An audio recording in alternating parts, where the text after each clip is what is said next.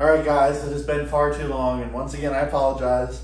I tend to start a lot of projects at once, and some things fall through the cracks, but I am trying my hardest to improve. And I do have a really good topic for today. The topic is scientific knowledge and training, and why you shouldn't always believe what the science tells you when it comes to training methodologies, exercise selection, or anything of that sort.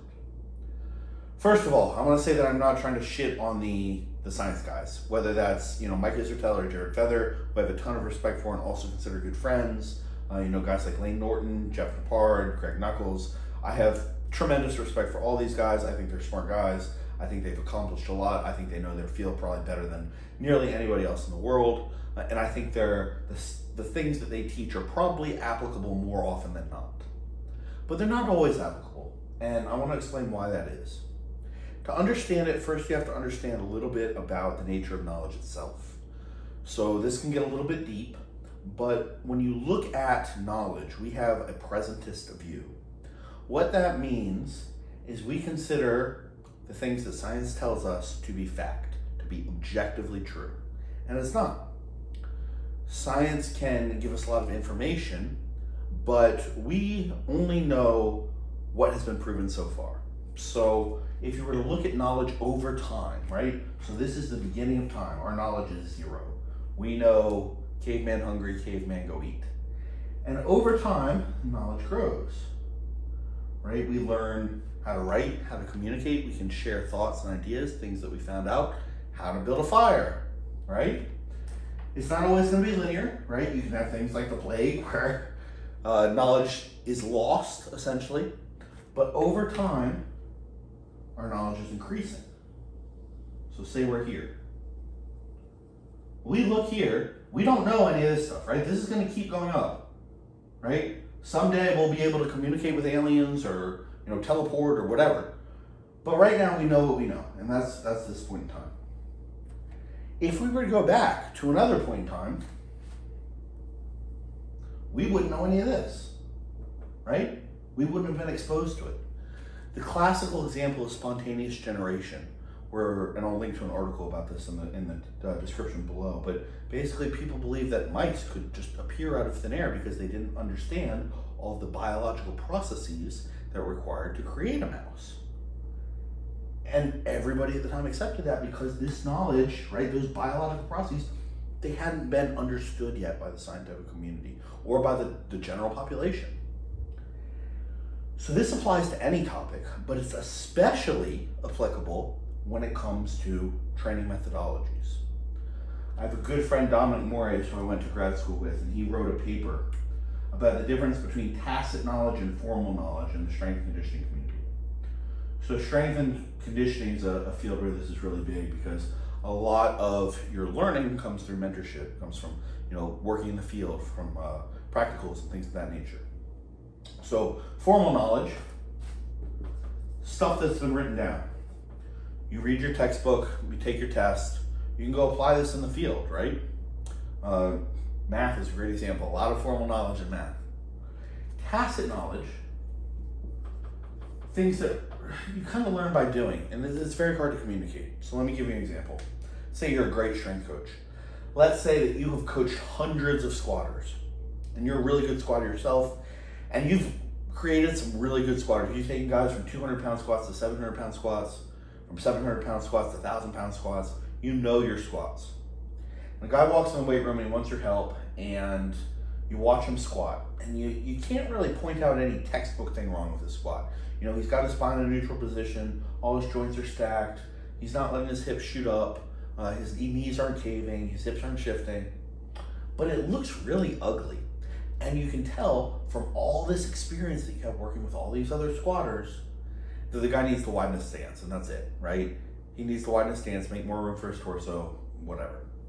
The reason it's important, what's important is that you couldn't go to a textbook and say, well, lifter B needs to widen his stance in context C because of Z, right? You can't do that. You have to learn it by doing, by seeing, by touching. That's tacit knowledge. When it comes to strength and conditioning, when it comes to lifting, powerlifting, bodybuilding, strongman, there's a ton of tacit knowledge.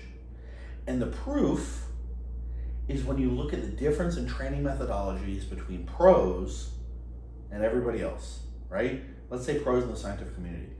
If the scientific community knew everything there was to know about training, everyone on the Olympia stage would be training using, the ideas of max recoverable volume, full ranges of motion when applicable, etc., etc. And instead, we see most people following a bro split, right, which science tells us not optimal frequency, but yet nearly every Olympian follows a bro split. They'd all be going through, almost all of them would be going through a full range of motion, and yet we see tons of guys doing partial reps with barely any range of motion, right? We would see a vast difference in what the actual training looked like at the top end. The same would go for powerlifters, the same would go for strongman. There's this disconnect, and that disconnect is because of the tacit knowledge and because of things that we just don't understand yet. So what do you do with that? That's not really helpful, right? It kind of understands, it explains why the pros don't do what the science guys say. It doesn't tell you what to do. And this is why I think it's really important, why I wanted to preface it with, I'm not trying to shit on the scientific community. The formal knowledge explains a hell of a lot. I don't want to understate that. If you are just starting out, or even if you're kind of in the intermediate or even advanced stages, you should probably follow what the formal knowledge says, because it does explain and will help the vast majority of people to a certain extent. Once you get past the extent, once you find that, hey, I am following everything the science says to the best of my knowledge, and I'm still not improving, or I'm not improving at the rate that I want, or I'm regressing, or I'm just really fucking bored, then you want to draw on other sources of information. Other sources of information does not mean pull something out of your ass because it seems fun. It means go look at other high-level lifters who have similar builds to you and see what they're doing and try to understand why they're doing it. Go look at other high-level coaches that have produced stellar athletes, right? Joe Bennett, good friend of mine. He's written a program for me, a training program. That training program does not reflect any of the frequency or volume suggestions that Mike Israetel would probably recommend. And yet, Joe Bennett has coached Olympians like Terrence Ruffin, Hunter Labrada, Cody Montgomery, probably a lot of others, Ben Paluski. So clearly Joe knows his stuff. These are the type of resources that you should go to when you're trying to figure out, okay, how am I going to get a little bit away from this formal knowledge, and why am I going to get away from it, right? The why is very important. You want to be making informed decisions. Even if those decisions aren't informed on scientific evidence, they're informed on something. They could be informed on results. If you've taken copious notes on your own training and you know, hey, when I do this, my body does this, that is a great piece of evidence that is probably a lot more powerful than anything a scientific textbook can tell you about how you should modify your training, okay? So the big takeaway is that it's okay not to follow what the science says. The science can't explain everything. Bro science is more than just BS, and that's an article that I wrote for Elite FTS a couple years ago. I'm going to link to that one too because I think it's a good one.